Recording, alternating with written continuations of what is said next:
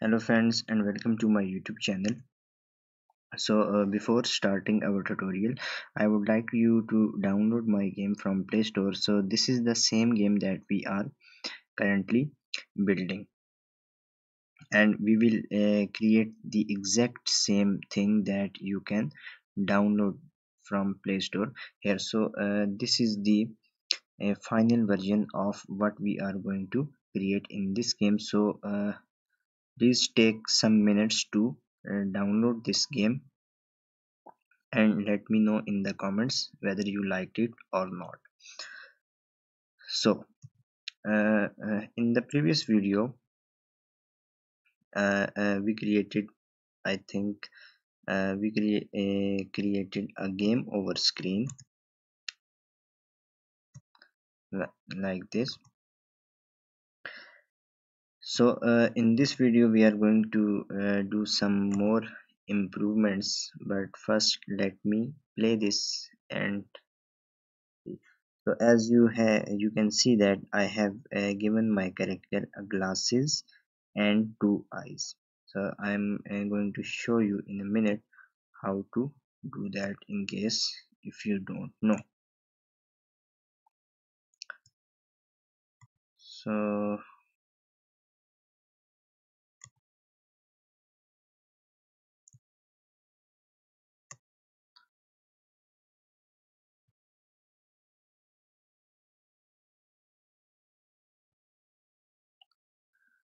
now this resume button is not working, so we have to fix that. But if you can we have another problem in this game. So as you can see that we have different tiles. To go from this tile to this tile, we know that we have to do a small jump because the distance is very short. Similarly, from this tile to this tile, but from this tile to this tile we have to do a big jump. So we cannot go from by small jump from this tile to this tile, but we can go from this tile to this using a big jump. But we don't want that. We want to restrict the user to do a small jump here, because he can go from this tile to there using a small or big jump. As you can see that by using only big jumps we can play the game. We want to restrict the user to do a small jump when the tile is small.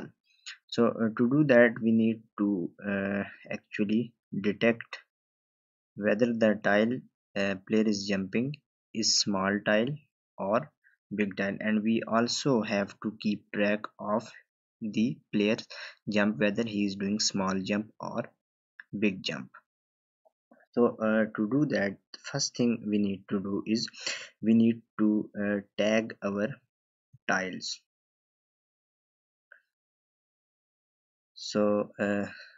We want the small tiles to be tagged with small tile, and the big tiles with tag big tile. So I am going to go to my generator script, and I am going to define two string tags. So this one will be small tag, and this will be small tile, and similarly a string big tile.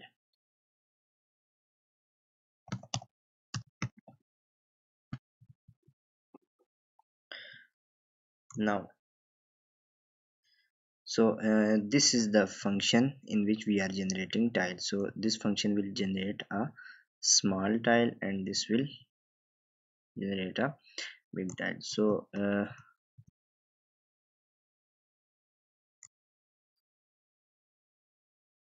In the small tile we can store the tile in a temporary game object, call it temp, and we can then assign it a tag. So we will say tag equals small tag. Same thing we will do with the generate big tile.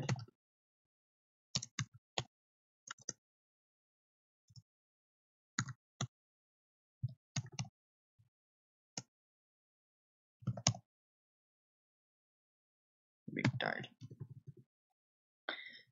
So now if I save that and go back,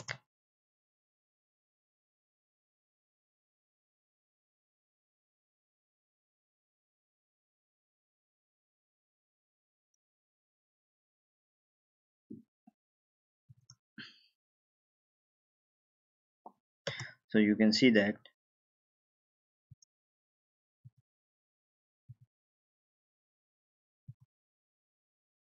the tags are actually not changing. We still have a tag called tile. So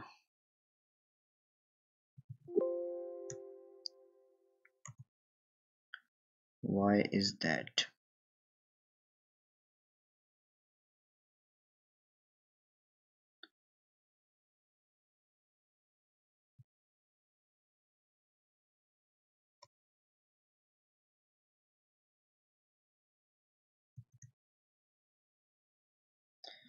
So I think we have to change the tag on our prefab. So let me go back there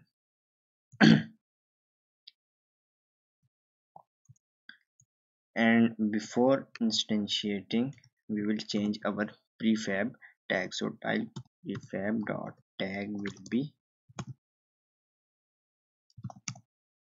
big tile. Same thing we will do with the small tag.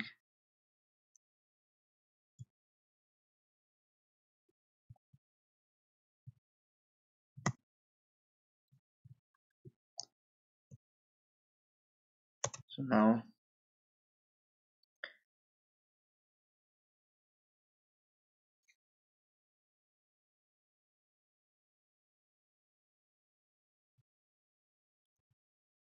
so we still have our tile. So actually we have to define the tags. So in here you can see that we don't have a small tile or big tile. So in order to assign the tags we have to store them in our tag. So select any of the game object and hit add tag, click on plus, and we will say small tile. Make sure the spellings are correct. So copy that and save it. Same with the big tile. Save that. Now if we go back,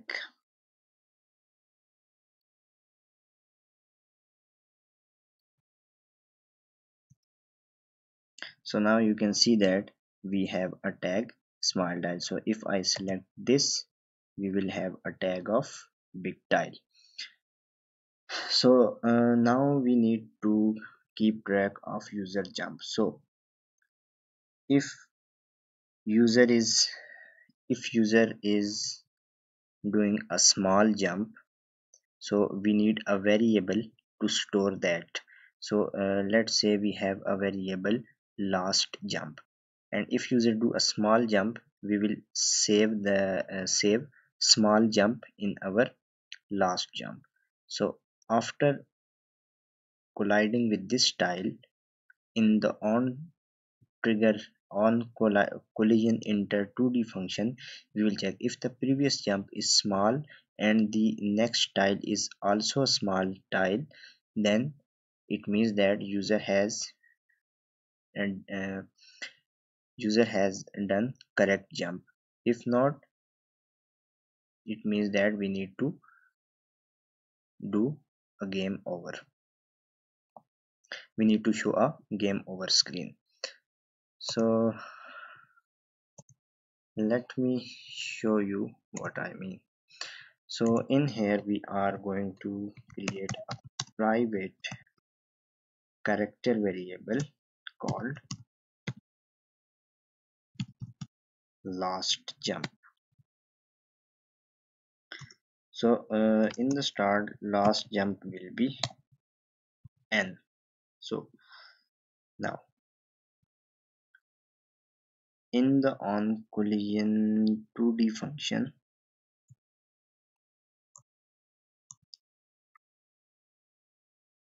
we will check if so, but first we need to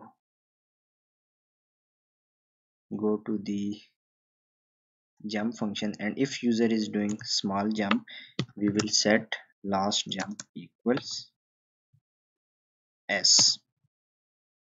So s means small jump, and if user is doing a long jump, we will simply say big jump b. In here we will check if last jump equals small. So if user has done a small jump and after jump the tile it hit so is also small, so we will also say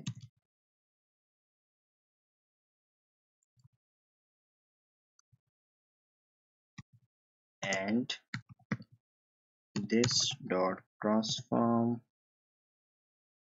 or we can say call dot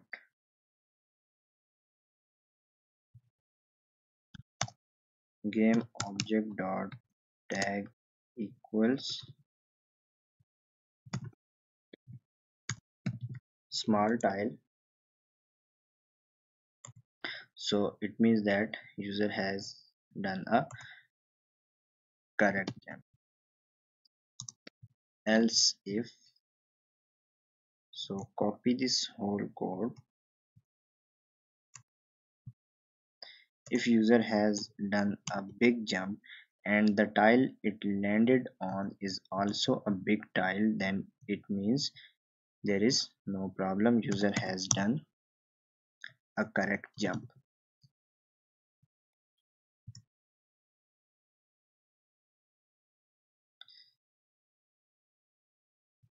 Else if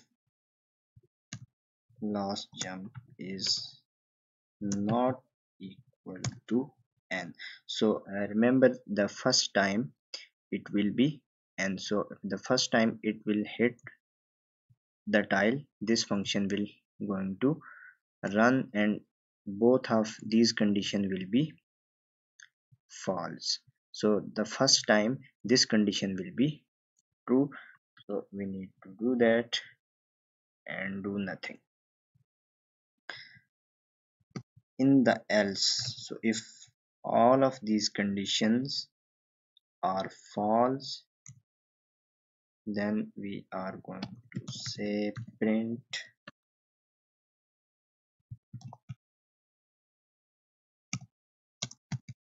wrong jump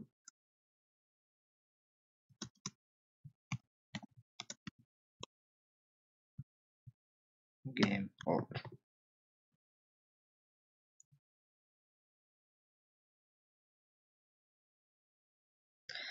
Now we also need to change this line because we have changed the tag. So we will say if gameObject dot tag dot contains,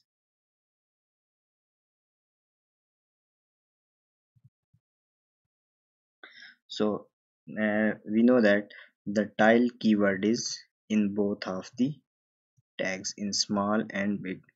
So just put dot contains in here. Now you can read the documentation of contains function. So it will actually return true if the value that we have added here, tile, is available in our tag. So this will return true. Now save that.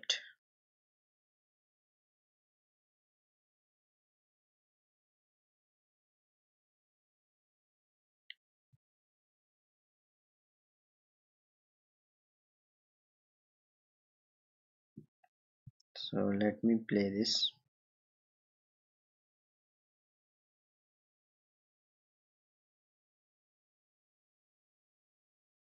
So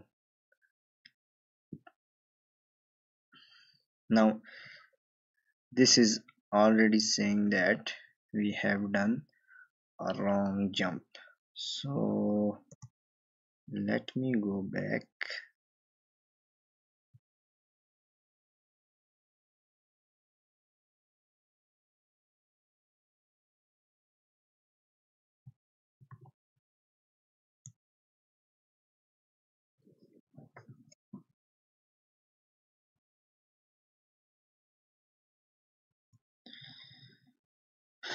So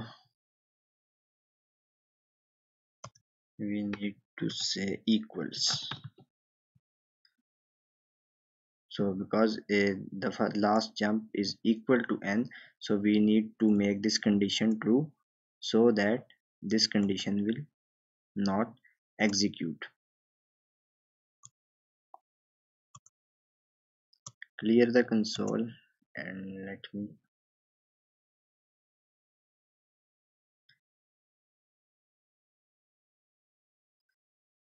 So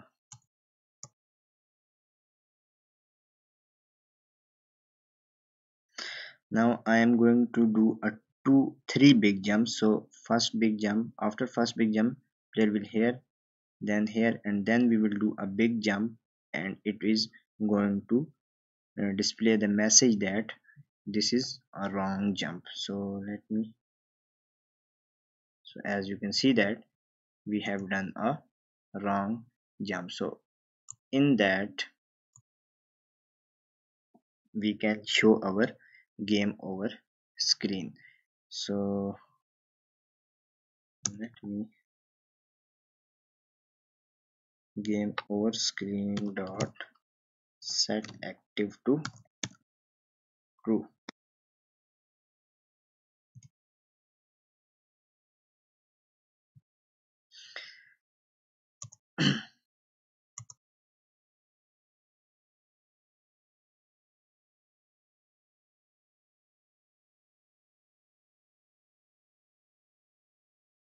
As you can see that we have done a big jump instead of small, so we did a wrong jump. That's why our game over screen is popping up. So that's it for this video. I will see you in the next video, and we will do some more improvements. So I think I have told you about the change that I made. So let me show you. So make sure this fall multiplier is 4.5, so this will make your player fall faster. So in the next video we will do some work on user interface, and we'll do work on changing the tile color. So right now if we jump from this tile to this tile, the tile color remains white, so we need to change the tile color when our player jumps on it. So I will we will do this in the next video.